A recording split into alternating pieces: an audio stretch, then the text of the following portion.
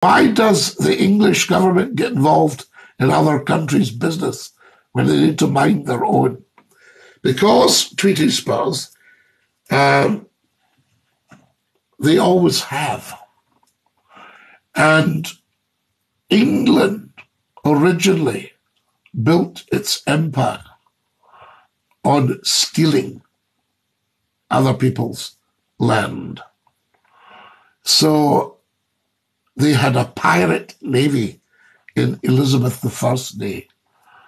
And they used to just go up to other ships and say, "What are you carrying?" "Gold doubloons." "Right, load that onto our Royal Naval vessel. We'll leave you alone or we'll sink you or whatever. So it was built on stealing and gunboat diplomacy. And I think post-imperial, they've still got that idea that they are very good at conquering, but we'll see. Scotland, the only country to fight off English oppression over and over again. Yes, Big Lloyd. Queen Victoria was heavily involved in slavery. No one mentions that in Britain. Everybody mentioned, because it was actually King Charles who was involved in it.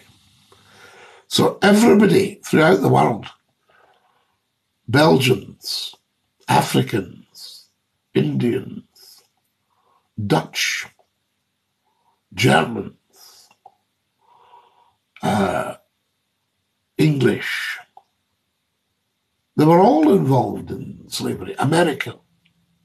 I mean, Glasgow used to run the tobacco industry, you know. So everybody was involved in slavery. That's how it was done.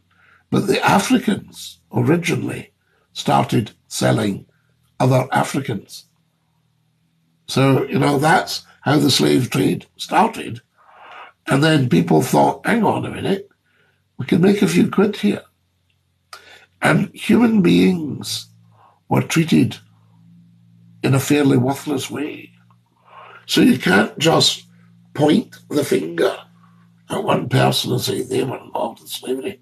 Tut, tut, tutty, tut, bad people. It's kind of how things were. Now, that doesn't excuse it, but it does explain it. I'm no apologist for slavery, but I can tell you I know my history.